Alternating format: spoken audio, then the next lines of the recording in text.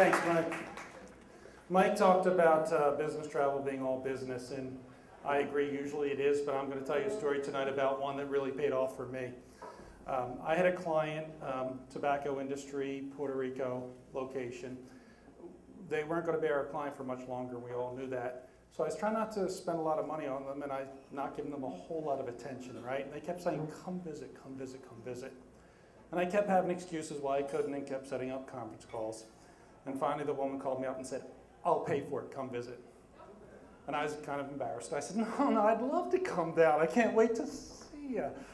So I ordered airfare, and she said, you want to stay at the Intercontinental Hotel because I can pick you up in the morning and give you a tour of Old Town before the meeting. Okay, that's great. I don't know what that is. But I booked my hotel, and I fly down, and I get to the hotel in the afternoon. I got a meeting the next morning, and there's a casino in the hotel. And I'm not one much for gambling, but I was going, you know what? I'm going to bring $100 down and go wild, right? $80 went wild in around 5 minutes trying to play blackjack, right? It went the wrong kind of wild. It was gone. And I was like, well, this is the dumbest game ever invented, right?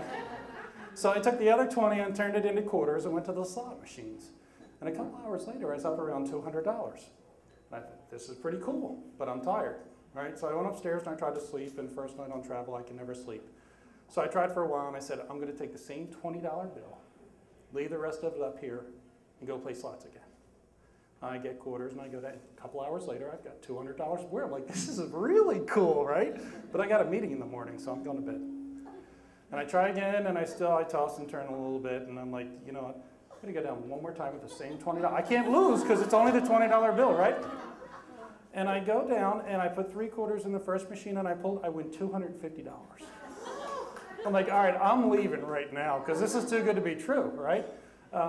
And I cash out, and after I cash out, this nice young woman tells me what she'll do for me in exchange for some of that money. And I decide I don't want to get paid that way on vacation, right? So I immediately go to my room and I lock the door, and I'm thinking, no one knows me down here. I'd be dead and no one would know what was going on. So I stayed in my room the rest of the night. Client picks me up.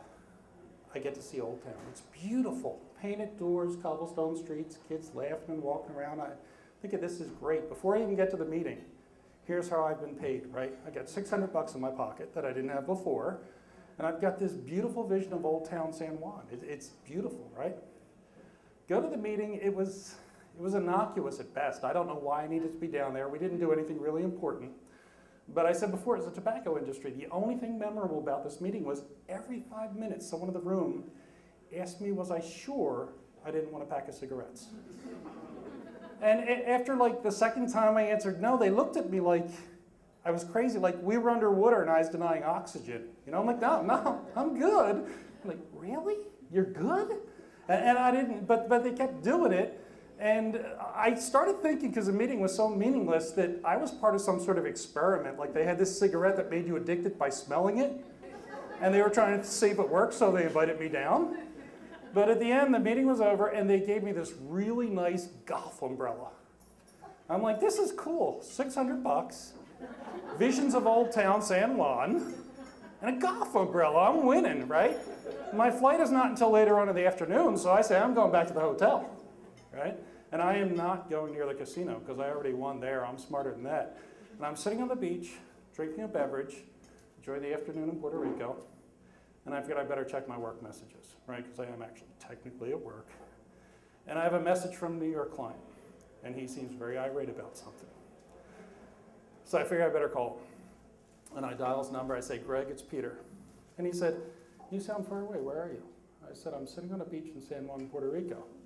He said, oh, I'm not going to bother you on your vacation. This can wait till Monday. Well, I never said I was on vacation, but maybe I am, right? I said, Greg, are you sure? He said, no, let it wait till Monday. So I'm thinking, all right, well, I have a good meeting. I have $600 in my pocket. I have a golf umbrella, and I have a happy New York client. I don't think I've ever had one of them, right? Today is awesome, right? So I get on my flight, and I go home, and I am tallying up on the flight all the things I've got today, the things I just rattled off. And I'm sitting down with my wife when I get home, and my son, who's around 6 years old, my daughter is this big at that point, right? And I'm eating dinner, and they're sitting with me, and my son says, Dad, you know what? I said, what? He said, I decided I'm going to give all my change to poor people. I said, wow, you know what? I'm going to match it by $300. And Jody said, you're what? Let me explain. I won $600 at the casino last night, right? So I give half of it. The other half of the $300 I probably wasted on books or music, my two biggest vices, right? I couldn't tell you what I bought or if I remember it. So $300 gone to the Little Sisters of the Poor, $300 gone to books and music. It's gone, right? I don't have that anymore. The Puerto Rico client I knew was going away, they went away. I don't have them anymore. The guy from New York took a different job, started his own company. I don't even talk to the guy anymore.